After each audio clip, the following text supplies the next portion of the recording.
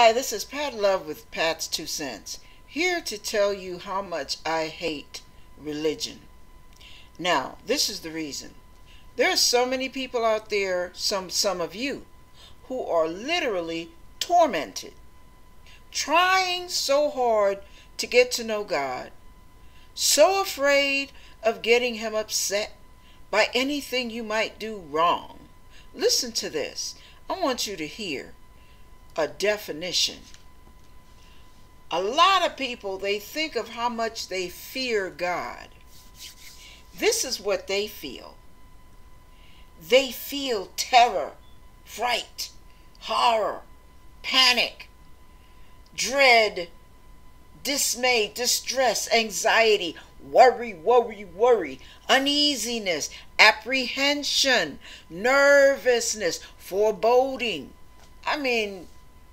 I wouldn't want a God like that. Now listen, this is the word. The Bible, the dictionary puts it in better context than we do when we say the word fear. The Bible says to fear the Lord, or the fear of the Lord is the beginning of wisdom. But listen, this is the fear the Bible talks of.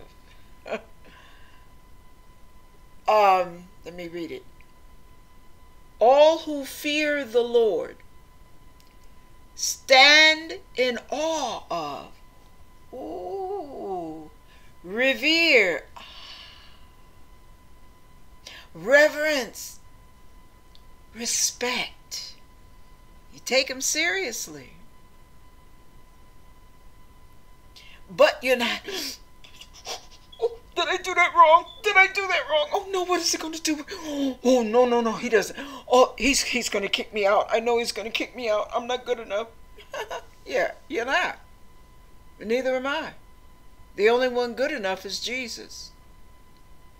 And our ticket is Jesus. Not you, not me. So when you think about religion, kick religion to the curb, baby.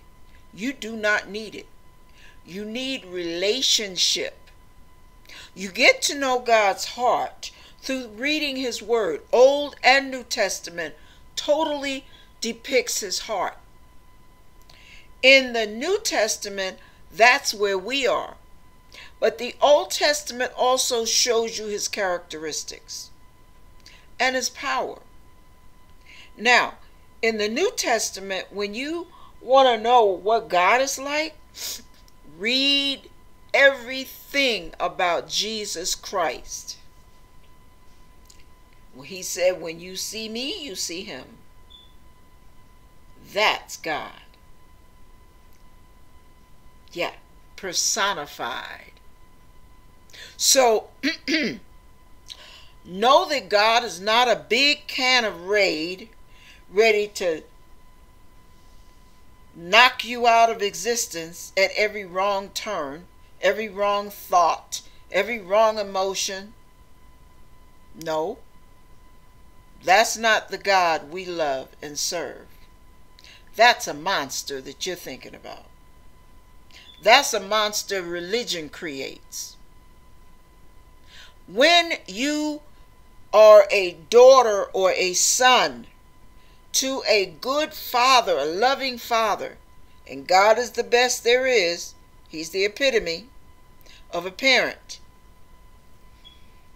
Unconditional love goes so beyond anything a human parent can do. And you know, some parents love some monsters just because they happen to be their kids. But God loves us whether we are for Him or against Him. Now the blessings and the benefits and all the other stuff goes with Him, being with Him, being in line, in sync with Him, living a holy, loving life. Okay? But being out of sync has its consequences. Part of the covenant or contract says that certain things are conditional. This brings about that blessing. That brings about that blessing. But that could bring about some real curses and some situations in your life that you don't want to deal with. Why? Because what that is a list of is everything that is diametrically opposed to who God is. So as long as you're in line with God, you're going to step out of line just because you got two left feet. It means you're a human being. But you don't live out of line. You're not satisfied living out of line. You just, okay, you stepped out of bounds and get back on the court and continue playing the game. The game isn't over till God says it's over. So you have no right to quit. Jesus did not quit. He went through the whole ordeal of the cross. And as a result, God blessed him with resurrection power. God will bless you and me with resurrection power on a daily basis. Every time you think you can't take another day, boom, God will resurrect your spirit, lift you up. He will abundantly pardon. He will encourage. He will strengthen you. He will accompany you. He will give you wisdom. He will lead and guide. But you have to ask. He's not gonna force you to do it his way. Now, there are desperate times, take desperate measures, and sometimes God will do some crazy stuff like, Jonah and the whale. He helped make up his mind for him. And sometimes God will let life kick us in the teeth long enough to finally wake up and smell the coffee. But it's not because he's a big can of Raid. He's a monster of a pop. He's abusive, and he just wants to make you suffer. No, come on now. If you think that, it's because you have never experienced his love. And on the other hand, you may not even know what good human love is. So don't judge God by your discrepancies and by the fallacies of the people that you've grown up with. Please don't compare him to them. No. He's a whole different ball of wax. Cut religion loose. Get rid of the do's and don'ts.